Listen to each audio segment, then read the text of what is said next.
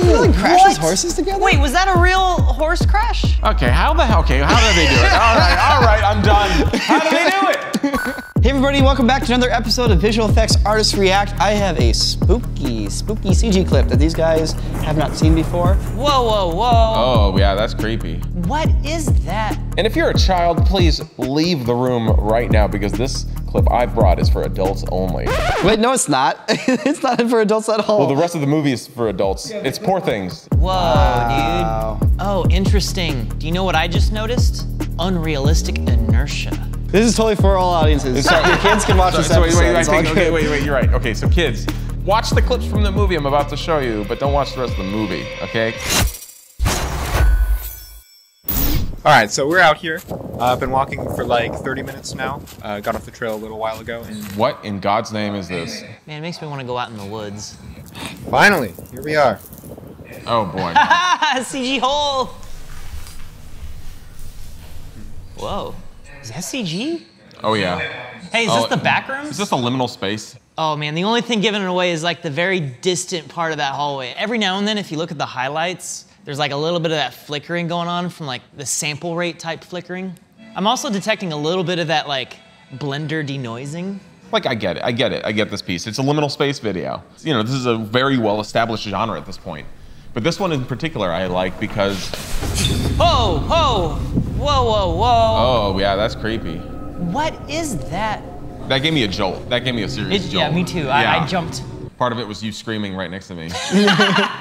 But this really captures like the true reality, like creepy liminal space vibe, which is, ugh. You're doing the same. Ugh. Also, that's an incredibly good model of like a mall. Yeah, like it is stunningly accurate. So this is actually part of a 45-minute long film made by Kane, the guy who made Backrooms. One thing that really stood out to me, one of the reasons this looks so good is the camera work. It's this handheld, real feeling, like it's not animated, it's being captured from real handheld footage, motion tracked camera work. When it goes up to the gate and looks through, they're like the zoom with the shake, plus the artifacting from the compression and the noise. Like that blocky shadowiness. It sells it so well. So good. And also the timing of the auto exposure. And also that milky blue and it's like, the noise there's so many real world elements that are working its way into the shot that make you instantly believe it's real footage. Dude, that gate right there, that carpet. I know. Oh my God, it's so tasty. These renders, dude. This man is able to make renders that are so tasty, he can sit on them for 45 minutes. He's like he renders the most boring stuff in the most excellent way. There's one enemy that Kane had to fight in this, which is when you have a shiny, hot white pixel and it's really far in the distance. Yep. Sometimes when your computer's rendering it, it doesn't know which pixel of your screen it should put that little hot pixel on. Maybe it's over here, maybe it's over here, because it's right between them and it's really far in the distance. And it starts going, and you'll notice sometimes really far in the distance, these little hot white pixels will turn on and off and on and off, or these like lines will, especially when it's like really dark. Yeah, well, it's aliasing basically. It's aliasing. It's because your computer has to sample this space into discrete, gridded out pixels on your screen, and sometimes that little pixel in the distance gets caught and displayed, and sometimes it doesn't. I'm just blown away with like the commitment to real world architecture, because when you're in the CGI space, you can do anything you want. And with those previous Backrooms videos, he does that. They're giant imaginary spaces that have realistic texture and shape, but are unrealistic in their proportion. Whereas this, I'm just like, bro made a mall. So Kane Pixels based this entire mall on a real mall, the Valley View Mall in Dallas. Wait, so this is based on a real location?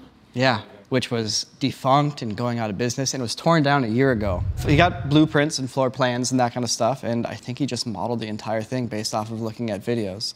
And in this mall, they house these paper mache like parade giants. So this is. Oh my God. There it is. This is so creepy already. Isn't it eerie? And this is like the real. This is the real thing. Yeah, no, okay, that's a great reference. He just nailed this genre. He basically like defined it and then came back and just did it again. And I'm just so impressed. Bravo, Kane Pixels. You killed it, man. This is awesome. We should go check it out. We'll have a link in the description. Yeah, that's really well done. Just look it up. That's so much work. Hey, since we're talking about scary things, Give me some comments from movies from like the 80s and 90s that have really crazy like creature design, like latex creature, Cronenbergian style creature, monster stuff. I want to find some cool stuff to show these guys. Hey guys, Jordan here. I've been stuck in the quarterback rooms for quite a while now. I kind of feel like I've just been on a loop.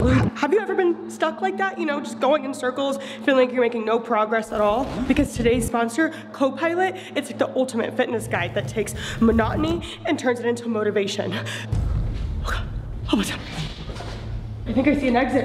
It's the end of the loop. I know it. Darn it. Another lap. It's okay though, because you can message your personal trainer, like I did, and they can tailor any workout for whatever your situation is. Right now, I've asked her for more cardio workouts because I have to keep trying to outrun this guy. It's a creeper. It's okay, but there's more than just cardio. You can do Pilates, bodybuilding, yoga. Okay, time for more cardio. Let's go. Luckily, I've been with CoPilot for 2 years now, and my trainer has been the best. She's always held me accountable, and she's always had my back. But if you're finding that the trainer that you have isn't the right fit, you can always get a new one. Ah! Speaking of new, never seen that guy before. All right, I can tell I'm not making it to the gym anytime soon. Ah, but it's okay, because with CoPilot's flexibility, you can work out whenever and wherever you want to. Ah! If you never want to have to plan another workout again, then click the link in the description below or sign that QR code to get 14 days free with your own expert personal trainer! Should have stayed away. You should have killed me. I will. Ben-Hur.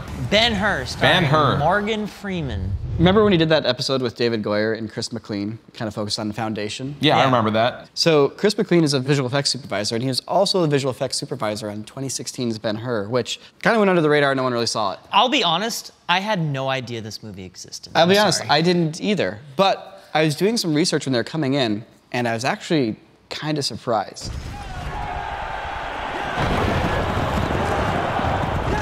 Is that Ben? Yep. Benjamin Hur. Oh boy, the GoPro angle. 2016 GoPro, that's, whoa. Obviously a pretty tricky thing to film. A chariot race. I'll kill you on the next one! Cool. There's a lot of shots in here that are awfully convincing. This is all very convincing.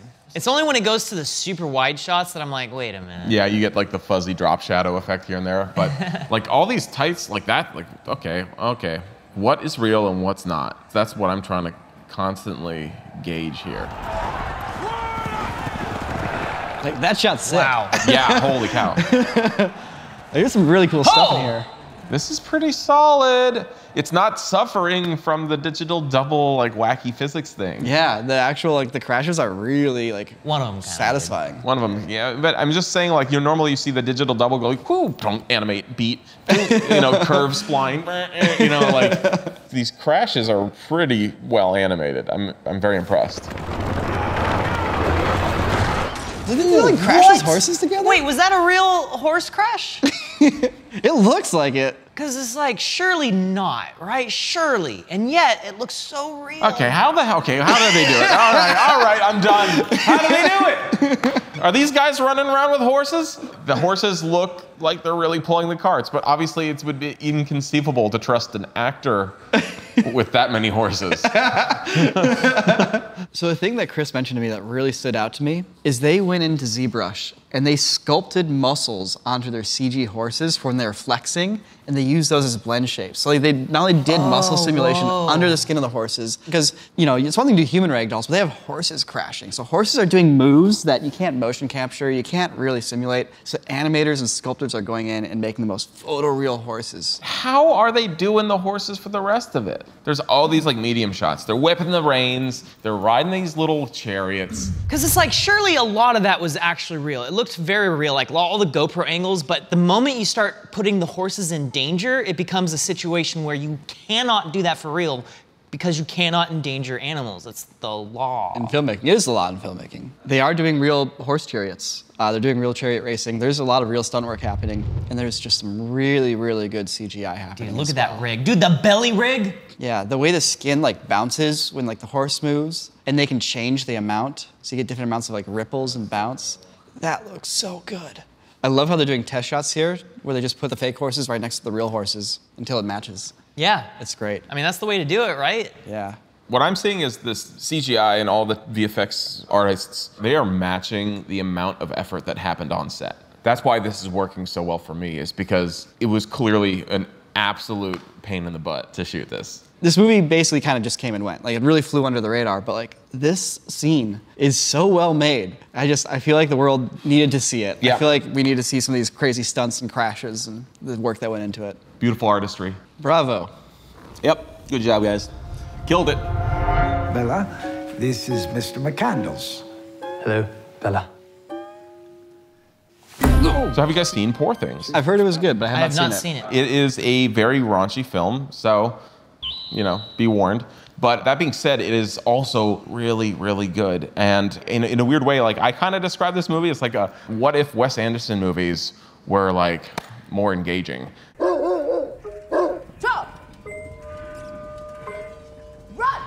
Yo, this shot is already surreal.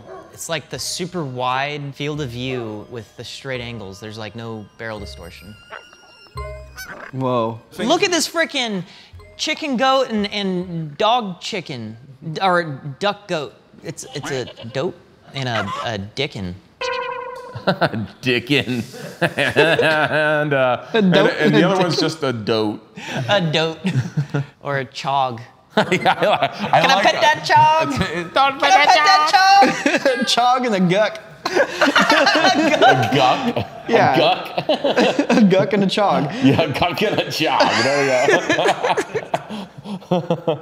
It looks almost like it's kind of practical. Yeah, I feel like they had a real goat and a real chicken on set, and they just did head swaps later. Yeah, but I don't think the heads that they swapped onto them are CG heads. No, they're I probably think they real. look like real practical footage that were composited in. You guys are 100% right. Yeah? Yeah, so like in this shot, she's actually just giving a treat to a dog. Totally separate, not what we're seeing here. And then afterwards, they basically bring in a variety of different animals to generally recreate the same motions, and basically they're splicing them all together. Whoa, Wow. dude. Oh, interesting. Interesting. Do you know what I just noticed? Unrealistic inertia. So the pig's head is tracked onto the chicken there, and the chicken has a very, very lightweight upper torso and head. The chicken's moving really rapidly there, and the pig's head has a lot of weight to it, and yet it's also moving rapidly with the chicken. The integration of it is really good. Notice how the skin of the pig... Just ghosts everywhere. Are we haunted? Is it haunted in here? Did we watch one creepy video? There's no one else in here that we know of. Yeah.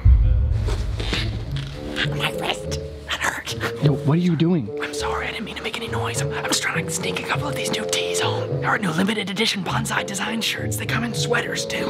If you want to get your hands on these last few remaining, you can head on over to corridordigital.com/store to get your own, but they're only available until April 30th, so, and hey, for those of you in abject poverty like me, you can sign up corridordigital.com and you'll get 15% off your shirts or hoodies. Get yours now. All right. So more about so you're the chig. It's still really well integrated. Notice how the skin of the pig is like deforming with how the chicken's moving. And it's motion tracked really well to the chicken's motion. And the fact that the pig is eating helps with like the tiny little jiggles. But yeah, the whole head moving up and down without any sort of like droop from the weight. Because it's like, at the end of the day, obviously this is an impossible creature. Right. There's gonna be some liberties that have to be taken if you want this to be a thing in the movie. Honestly, of all of them, this is the one where I'm like, probably should have gone for the, you know, Dickin. She gathers 15 words a day.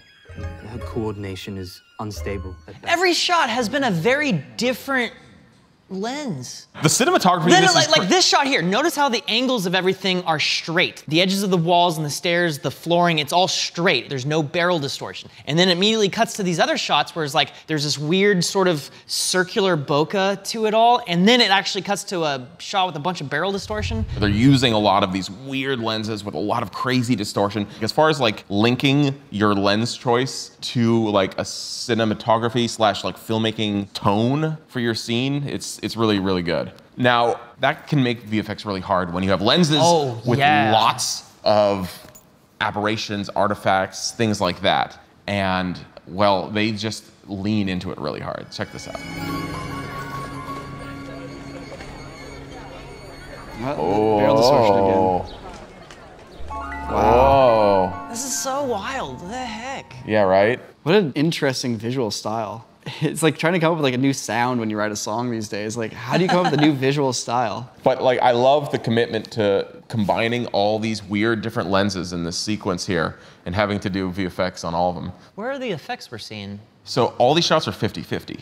It's 50% set, 50% VFX. Wow, okay, sure. So every shot you're looking at here, like even the one with the little trams and stuff going overhead. So like CG set extensions. Like just basically draw a line halfway through the shot, and then everything below it is part of their set, and everything above it is CGI. Yeah. Which is a pretty standard thing to do these days, but like what you're pointing out, Sam, is that they're still having to filter that through the style of each individual lens. Yeah. Exactly. Like, so here it's like a little bit more straightforward. You know, you motion track your shot, you add your VFX in there, but then we get to that other shot that we were looking at, which is the same set in the same environment, but now with the extreme barrel distortions. So for the barrel distortion shots, the answer is simple. You basically undistort the footage. So you end up with like this weird sort of pincushion type thing. You can do all your compositing and effects, and once that's all done, then you re-add that sort of barrel distortion to it, and then everything deforms uniformly. Yeah, super cool stuff. It's a cool film, really intense. Everything after this is mostly nudity. But they're all are still cool VFX and sets and locations mixed with the nudity. None of our lives can matter more than this mission. Mission Impossible, Dead Reckoning. So yeah, ILM did a bunch of visual effects on the newest Mission Impossible movie. This looks, well, it's ILM, I guess. I was about to say it looks good, and I was like, duh. Like, it's the thing you don't need to really say when you watch this stuff. So what I find nuts about this sequence here is that they actually threw a train off of a bridge. Did they really? Take a look.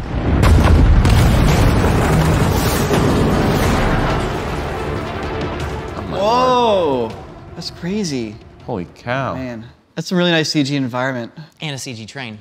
The entire train was replaced. Oh man, it's sad. But they kept the crash of the train, which I thought was very smart because they specifically left in the real composited footage over the gray render background. So you're like, oh yeah, those splashes, the train hitting the ground, that was real. I mean, you do get perfect animation when you film something for real. There is something kind of visceral about that real footage that I'm a little sad to lose. But it's pretty cool to jump the train into a mine pit. At least you get the behind the scenes footage, right? At least you get the actual un-CGI'd version right here. Like Tom Cruise, as much as I love him as an actor, he keeps trying to market his projects based on, we did it all for real, we got it all on camera. And then it's like, oh yeah, ILM's like, oh yeah, by the way, like everything you saw was fake, we did it.